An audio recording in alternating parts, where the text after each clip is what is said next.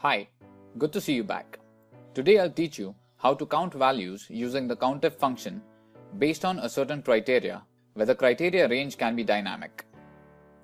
Here I've got a bunch of sales reps and the softwares that all of them use. Below is another table where I've set up a drop-down list in cell B12 and I want to count the number of yeses and nos for that particular software. In this case, Access. By the way, notice how I've merged cells B12 and C12. This is just for demonstration purpose so that you can see the formula clearly.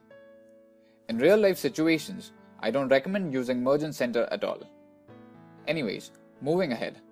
Let us use the basic CountIf formula here in cell B13 to start with. Equals CountIf. Let's give it the range, comma, cell A13. Bracket close, enter. This formula works perfectly fine, except it's in no way linked to the drop-down list. So even if I select a different software from the drop-down list, it won't affect the formula in any way. So we'll need a function that would return us the column name based on our selection from the drop-down list, and then use that value in the CountIf formula to count number of yeses and nos. If you observe the formula carefully, the only thing that is going to change is the column name. For example, if I select publisher from the drop-down list, the formula should show G2 to G10 instead of D2 to D10. We will start by using an amazing Excel function called address. All you need to input is the column and row numbers and it will return you the cell address. As we know, the range required for CountIf is going to start from row number 2 and end on row number 10. So let us start. Equals address, row number is 2 and the column number will vary based on the inputs from the drop-down list. So let's use the match function to find out the column number.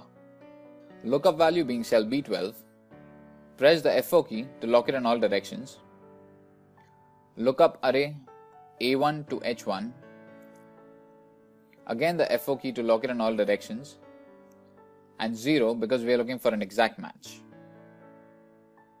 Click on cell B13 and observe the formula.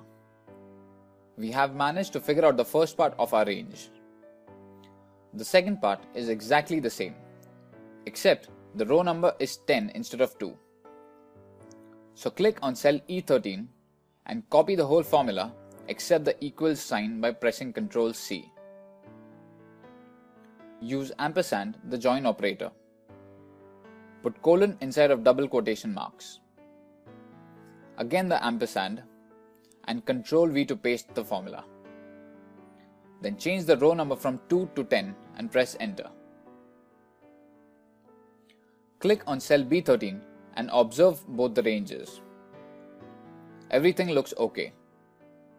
The range that we have returned right now using the address function, even though looks like a range reference, is nothing but text. For Excel to understand it as a range reference, we will have to wrap it with the indirect function. The indirect function converts a text string to a reference. That's all it does. Ignore the error as of now. Copy the formula and on cell B12, replace the range with the formula.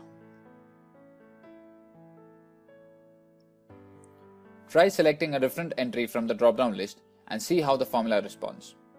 That's perfect. I'll be making another video very soon on the same problem having a different solution. If you found this video useful, hit the like button and subscribe to my channel. Download the exercise file from my website www.needforexcel.com. See you soon.